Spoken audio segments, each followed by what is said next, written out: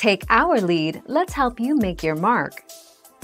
Our goal is your satisfaction. Let us show you the way. This isn't simply a director's cut. It's an altogether different movie. Snyder has said he never saw the version of Justice League that Warner Brothers released, but he is aware that most of what he'd intended to put in the film was changed or discarded. One day ago.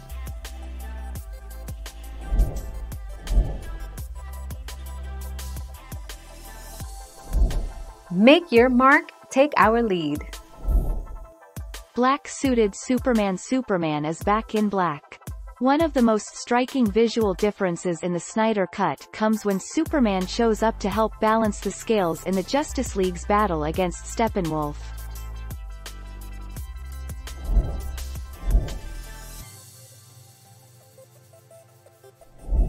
Make your mark, take our lead. It's one of those roles that's just incredible.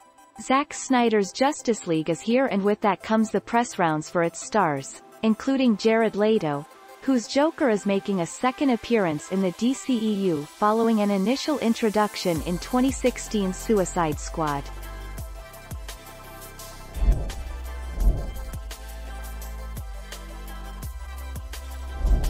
Make your mark, take our lead.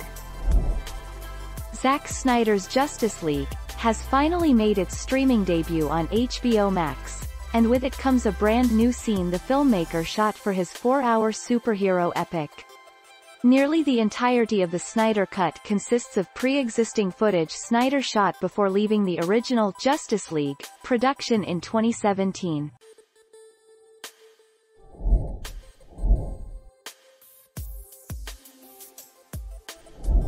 Let's help you make your mark.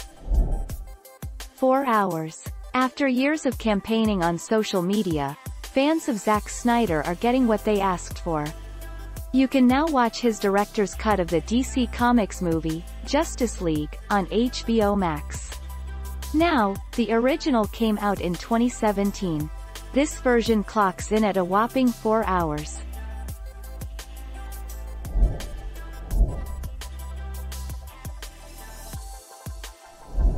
Let's help you make your mark. A big issue with 2017's Justice League is that there's zero flow. It's just a whole bunch of scenes cobbled together.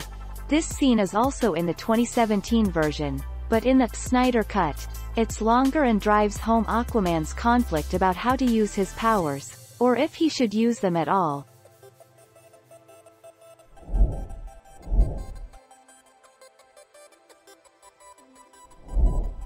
Take our lead.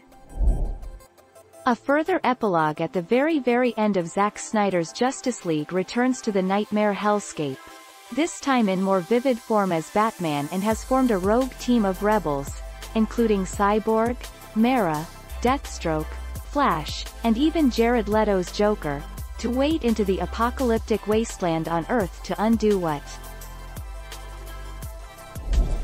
Thank you for watching. Please subscribe and hit the bell notification.